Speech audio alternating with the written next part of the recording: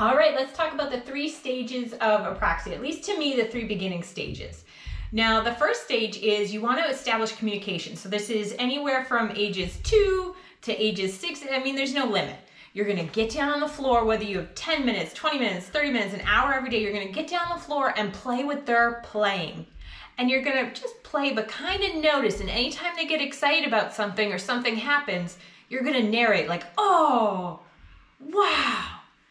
And when they get excited, try and encourage just any sounds or any external feedback they're giving you. Do you know what I mean? Like, this is step 1 where you're trying to get just some feedback from them. Just any little sounds or anything, and then play on those. Oh, you like that. So you're kind of a sportscaster. That's one of the things you got to get used to with apraxia is other kids, you can ask them like, hey, what color is this? How many is this? But with apraxic kids, you're gonna narrate. That's pink. Oh, pink. Blue. Oh, water. You're thirsty. So you're really going to narrate. And one of the first signs you can teach your kids is more too, because they're eating. When they're eating more, that way that will just take away a lot of frustration. And as far as narration goes, one of the things to narrate that's really important, I think, is their emotion, their emotional state. You're mad. You're mad about that. You're frustrated. Oh, I can see you're sad. Because then they know that they've been heard, and it really does help to calm them down a little bit because someone hears them. They're not alone, you hear them. So they're speaking without words, essentially, you know, emotions that they have. So the next phase would be any bilabal sounds, which is with your lips. So the easiest sounds to make, like ma, pa, ba, any sounds using your lips. So I'll put the letters on the ground, but yeah, the letters on the screen. But as far as narration goes as well, for that, oh, you want a cookie? Can I hear ba? What does the sheep make? Can you tell me ba? And I'll give you this cookie. The cookie's up here, ba.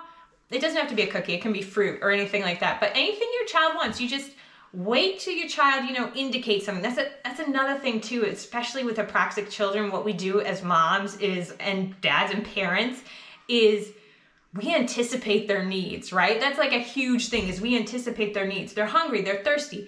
So that it makes them extra anxious when they're not with us because they don't have the language to tell other people, hey, I need that. So trying to get them to indicate, whether it's through pictures or pointing or just any type, again, getting that, just that feedback from them is kind of important. And I know I was guilty of that, of anticipating my apraxic child's needs all the time and saying, oh, he's thirsty, I can tell. But giving him the sign for more is one step to really, just to help him be a little more independent.